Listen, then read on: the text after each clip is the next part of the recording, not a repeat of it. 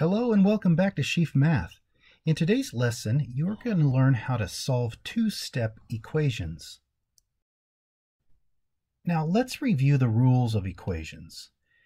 Whenever you are solving for x or any variable and you have an equation, you always have to think of the equation like a scale, okay? And a scale, in order to be balanced or equal, the left side has to be the same level as the right side, right? And so it works just the same way as an equation. Let's say that I had 4 gold bars on each side of this scale, okay? It would be equal. They would be the same weight, and so they would be even. Now, if I took away 2 gold bars from the left side, I would have to take 2 bars away from the right side in order for it to stay even, to be an equation, right? Now, let's suppose we were going to add a bar to the left side. Well, we would have to add a bar to the right side as well to keep it even, okay? Now, it's also true for multiplication and division. If I were to multiply by 2, let's say, I would have to double the left side, or multiply it by 2, and do the same thing to the right side, multiply it by 2 as well. And so whatever you do to the left side, you have to do to the right side. And so always remember that. So let's take a look at a few two-step equations. The only difference between this and a one-step is that it takes 2 steps to get through it. So here's a pretty typical example of one. 3x minus 4 equals 11. Now our goal is to find out what x equals. And so the way that we do it is we get rid of the minus 4 and the 3 so that we have x by itself and it'll give us the answer. Now, what do you do first? You always take care of the constant, as we call it, the whole number. That minus 4 is going to be what we get rid of first, and then we'll deal with the multiplying 3 later. So we do the opposite of minus 4 on both sides.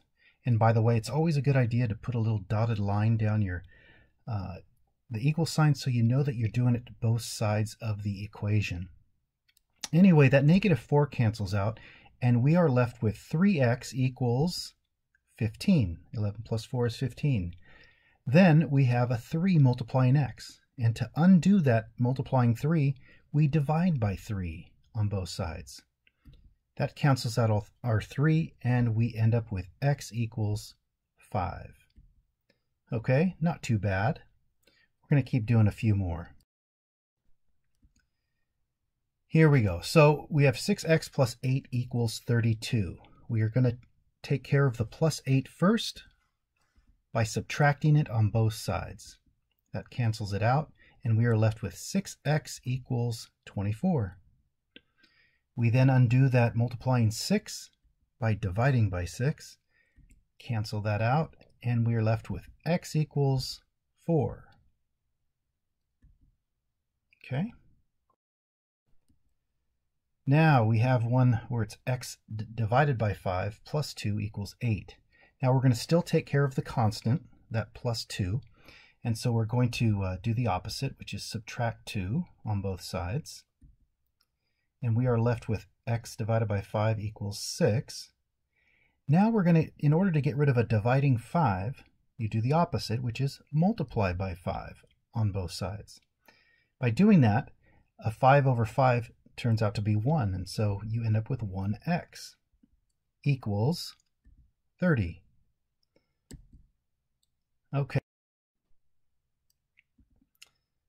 Now sometimes the x is on the right side, and you do the same thing as you did before.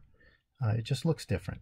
So we're going to take care of that minus 5 first, that constant. We're going to add 5 to both sides, canceling it out, and we are left with 14 equals 7x.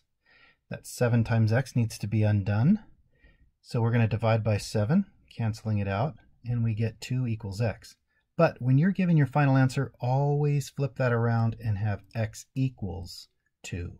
That's the proper way, because you're solving for x. You're not solving for 2. Okay. Now, sometimes we deal with negatives as well, so you just have to, if you haven't got that far, then you'll want to practice that first.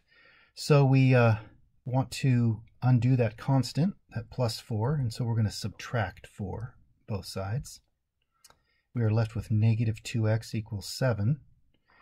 Then we divide by negative 2 on both sides, so we can cancel that out to a positive 1.